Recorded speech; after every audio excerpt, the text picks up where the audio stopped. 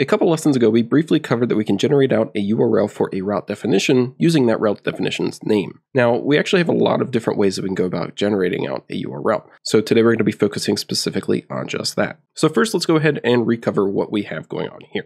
So from our route module, we're calling make URL, and the first argument to make URL is a route identifier. Now here we're using the name of a route as the route's identifier. However, there's several other ways that we can identify a route. We can either use the route's path, or additionally, and we haven't covered this yet, but we could also use a controller reference as well. The second argument is either going to be options for the make URL call, or it's going to be route parameters for the route that we need to generate. So in this case, we have route parameters. We're specifying that the route param for ID is a value of 1. If we head into Insomnia and we send this off, we're going to get a 500 error because the route name for this route actually changed from just post show to app.post.show. So we'll give that a save, head back into Insomnia, send that off once more, and you can see that we get back /post1. So that 1 is getting tacked in as the ID for our current route definition. Alternatively, instead of an object with a key value pair, we can also use an array. And the way that the array works is it will take the order of the array items and provide it in the same order as the params appear in the route definition. So in this case, since we only have 1, it's going to just append the first index to the first route parameter in our route definition. So we can give this a save, send this back off, and we should get back the exact same thing. However, if we did tack on an additional route parameter, so let's do addition there, and we add on 2 as a second item to our array, and we send this off, we should see posts 1, 2, and we do. So it's just taking the order of the array and appending them into our route parameters in the same order that they appear within the route definition. So whenever our route parameters are our second argument, the third argument then becomes the options object for our make URL call. And if we actually peek the definition of make URL, we can take a look at the make URL options, which is a query string, a domain, and a prefix URL. So QS is going to allow us to add on query strings to our final URL. Domain is going to allow us to specify a particular subdomain to use whenever we're generating out the URL. And then prefix URL is going to allow us to prefix anything into the front of the final URL. So maybe we need an absolute URL instead of a relative URL. As we have here, we can prefix on the domain and the protocol for our URL within the prefix. So let's go ahead and take a look at those. So first we have query string. So we can provide an object, and then any key value pair that we have provided within here is going to be converted into a query string on our final URL. So we can do testing query string. We can give that a save and head into Insomnia, send this off, and then we're going to get post 1, 2 with a query string of test equals testing query string attached on to the end of that. And if we need additional query strings, we just add another key into our object. So we could do another testing, give that a save, send that off, and you can see that gets tacked on with the ampersand onto our existing query string. So we're going to cover subdomains within its own module within the series, but just to briefly cover this. So if we had subdomain routes defined, we would then be able to specify that we want this final URL to be specific to a particular domain. So for example, say we had a domain named username.jaeger.co defined, we would be able to define it like this, and then that would get taken into consideration whenever our final URL is generated. Since we don't have subdomain routes defined at all so far, I'm going to go ahead and remove that for right now. And then finally, we have our prefix URL. Again, this is something that we can prefix onto the final URL path that is generated out. So for example, if we needed an absolute URL, we could do something like http localhost 3333, give that a save, head back into Insomnia, send this off, and now we have an absolute URL that was previously a relative URL. So there's actually a whole other way that we can go about creating out a URL for a route definition apart from calling make URL, and that's by using a builder. So let's do const post URL builder equals route.builder, and then this is a method. So we initiate the builder by calling the method, and then off of the builder we're going to have additional methods that we can call to then build out our URL. Now one thing to note here is that you're going to want to call make or make signed last. So any additional things that you need to add, call that before it, because the make is going to actually generate out the build and then initiate back a return for our final URL. So say, for example, we need to add a query string. We could do that by calling query string, and then we can provide that as the argument here. So test, this is a test. And I'm actually going to drop these down onto their own line. And then we could do our prefix URL as well. This time I'm just going to tack on a path to it. We'll just tack on builder. How's about that? And then since we have a route parameter, we need to call params as well. And this accepts the exact same arguments as it does within the make URL. So we can either do an array with the order of our route parameters provided, or we can do an object with a key value pair. So let's do the object for this one since we have the array for the last one. And I actually went back and removed the second route parameter that we added earlier from that. So let's also edit that for our post URL generation. Okay, and then we can call make and provide the route identifier. So app.post.show.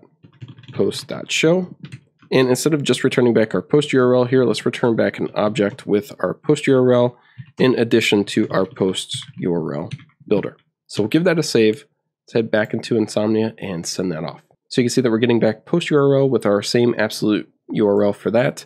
And then we also have post URL builder, which has our builder path. So you can see builder got prefixed onto our actual route definitions path, and then our query string got tacked on to the end of our route definition path as well. And then since we covered domain briefly with the make URL, if you had a domain to reference for the builder, there's actually another builder method called builder for domain that you could take into consideration. And then the domain definition that you need to provide is just the argument for that call. So now, as you might have noticed within the IntelliSense, we also have options for making signed URLs in addition to just normal URLs as well. So signed URLs are a URL that has a hash signature appended onto it. And we can then use that hash to determine whether or not a URL has been tampered with or altered in any way. So one example of using a signed URL might be with like a password reset. So we can create a signed URL that has that hash signature on it, send it off to the user, and then we'll know via that hash whether or not that URL matches exactly what we provided the user. If it does, then we know that we're good, and then we can also check the expiry on the URL to make sure that it's still valid. Okay, so let's do const post URL signed equals route, and then there's a method called make signed URL. Now the argument set for make signed URL is the exact same as make URL. The only variance is that we have a couple of different options within our options object.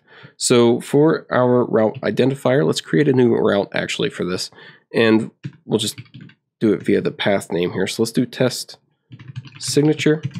And then since we don't have any route parameters for this, we'll just go straight into the arguments. And then let's actually peek the make signed URL so that we can see what the options are. Take a look at make signed options, and we have query string domain and prefix URL, the same as we have for our make URL call. However, we also have expires in and purpose that we can attach onto it as well. So that's how we can go about expiring our signed URL. So we just tack on an expires in, and then here we provide either like 1 hour, 30 minutes, 10 minutes, 60 seconds, something of that sort. So we can do 1 hour to start with here.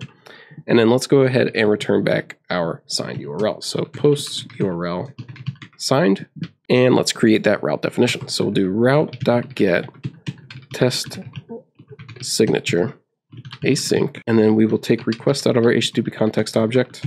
And request actually has a method on it called has valid signature that we can call, and then this will take the signature that's attached onto the requested URL and verify it for us. And so we'll return back a Boolean, so we can wrap this in an if. And so if we have a valid signature, let's return back is valid.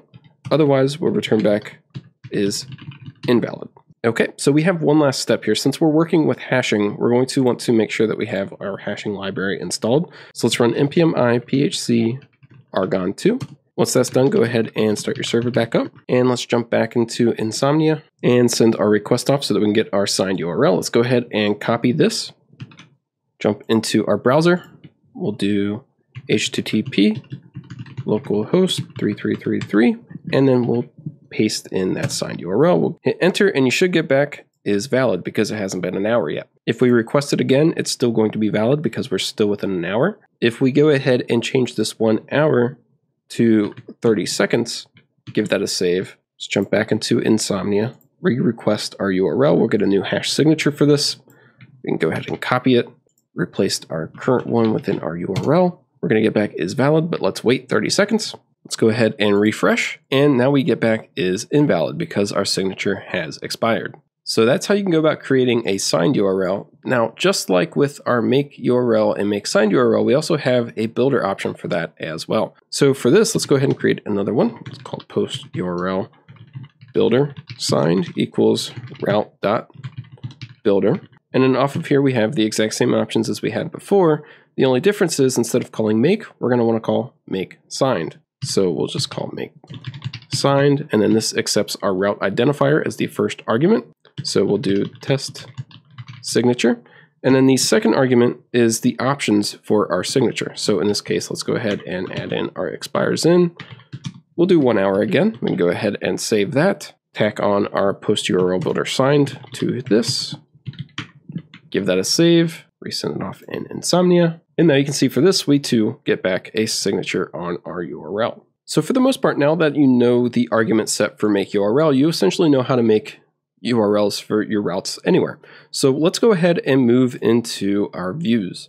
So let's just jump into our welcome.edge. So we haven't covered anything with views yet, but just to quickly show you what you have available to you, let's go ahead and tack something in here. So we'll do a href, and let's just do testing on this. So within our href here, we can actually dynamically generate out a URL to link to. So within Edge, we use double curly braces. So now since we're inside of double curly braces, we now are within Adonis, quote unquote. So we can call a method called route, and the first argument to route is going to be the route identifier still. So we can do app posts show.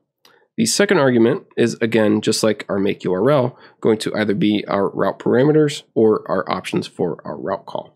So since this one has a parameter, we can do an ID of 1.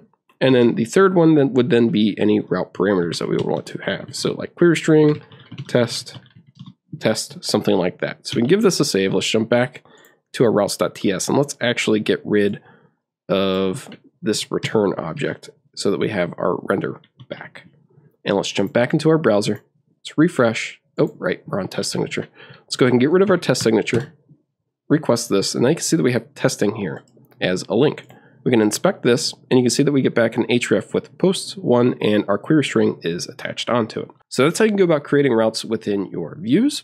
And then the last way that we can go about creating routes within Adonis is by using redirect. So instead of just request here, let's also go back response. And let's say maybe the signature is invalid. We want to redirect the user somewhere instead of just saying, hey, it's invalid. So we can return response, and then we can call redirect off of this. And then there's a method that we can chain off of redirect called toRoute. And then this toRoute accepts the exact same thing as make URL. So we can provide our name here, app posts show, our route parameters of 1, and then any additional options that you want. So we'll just stick with query string as an easy way to test that. So we can go ahead and save this. Let's get rid of our return there. Let's uncomment out our return here so that we have back our signed URLs. I'm going to go ahead and change this to 10 seconds for post URL signed. We'll save this, jump back into Insomnia, get a fresh one. We can go ahead and copy this and paste this into our browser. Looks like it's still valid. Let's go ahead and wait a couple more seconds, refresh, and now you can see that we got redirected from our signature URL to our post URL with a parameter of 1 and our query string attached onto it.